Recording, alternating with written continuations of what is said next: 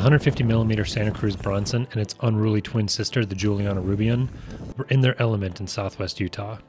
With an updated linkage and modernized geometry, the new version of this bike is more like the Nomad than ever, possibly sacrificing some of its versatility, but adding to the brawl factor. So, version 3 of the Santa Cruz Bronson. Radically redesigned. It has the sort of linkage that we first saw in the Nomad last year that was inspired by the V-10, Santa Cruz's downhill bike. I kept going back and describing this bike as like a trail brawler because it's a 150mm travel bike, right? Yep. 150, 160. It feels like it has good pedaling, but it also has like a very linear feeling suspension. So like you really want to plow it into stuff. So I mean, I feel like it really does prefer descending. However, like the more gas you give it, the more efficient it sort of becomes. Yeah, we talked about how we felt better climbing on it out of the saddle versus sitting. Yeah, when you sprint, you can feel that chain tension just keeping the suspension from bobbing, and it surges forward pretty well. But I think that comes with a little bit of a drawback on the climbs. As the chain is tensioning the suspension, it can't move with the terrain and soak up all the little ledgy stuff, and so you wind up breaking traction more than you would on some other designs, like maybe like a DW Link has that sort of hover bike effect where it just reads through the terrain really well. Yeah, I definitely noticed some shortcomings on the ledgier climbs. So it has a fairly slack head tube, which I felt made it feel less easy to pop over rocks on the way up. It felt like it really wanted that front wheel to stay on the ground, which can be a good thing or a bad thing depending on your style of riding. Yeah, I don't want to say too many bad things about like climbing on this bike though. I was perfectly happy and comfortable to go uphill on this bike. I felt like it was pretty efficient, and like C-tube's reasonably steep, and I was in a comfortable position and felt like I could just motor along. Like I didn't feel like I was on an inefficient, like big enduro bike on the climbs.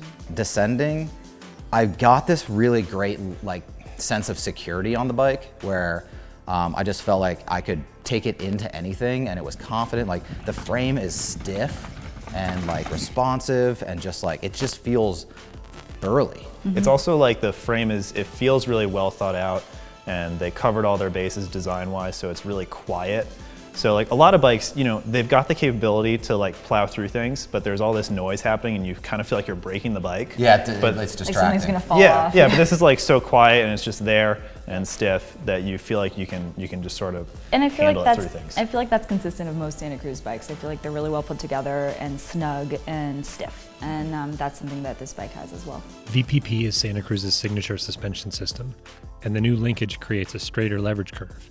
Still, some testers thought it fell short on seated climbs, especially with its newly slackened geometry, but it makes for consistent and confidence-inspiring descending.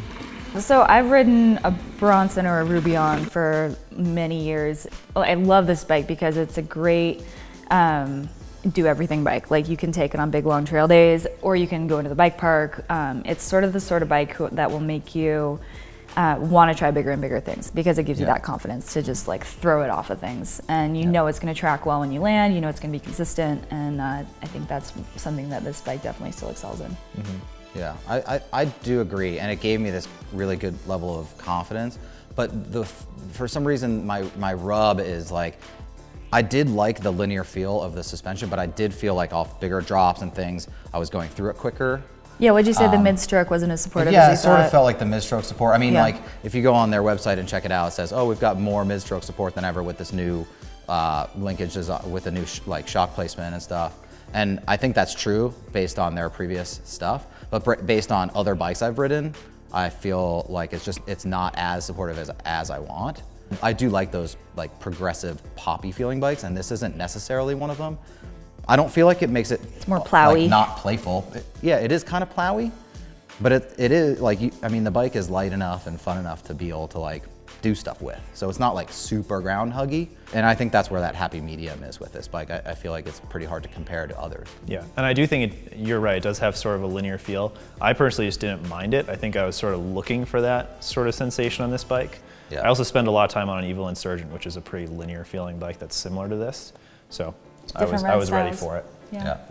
Can we talk about the shock placement for just a second? Because that was like one of the first thing I noticed when setting up this bike is it's really hard to check the sag because the stanchion is like inside the linkage. And we talked about how that could be problematic depending on how much you fool with that stuff. Yeah, it's kind of a funny little detail. Like on a bike that seems to have all the other little details so covered, like there's even a shuttle pad on the down tube. It's funny that it's so hard to see what your sag rate is. I do love the fork spec on this bike though. That Fox Grip 2 damper on the 36 is like so insanely good. Like I can't believe how much it outshines the Fit 4 damper. Like it's so sensitive and so responsive and adjustable. It's got excellent range. I just love that fork. I do want to make a note about the 36 though. For smaller riders like me that have like less mass to throw around the front of the bike, those bigger stanchions can feel like a lot to muscle around. And I kind of wonder if that wasn't part of my issue with picking it up over step ups and like the more technical climbs. Yeah. Yeah. And we did a pretty nice build. This is an $8,200 bike. And it had the Santa Cruz Reserve wheels upgrade, which they're nice carbon wheels that Santa Cruz makes in-house. I really like the ride feel.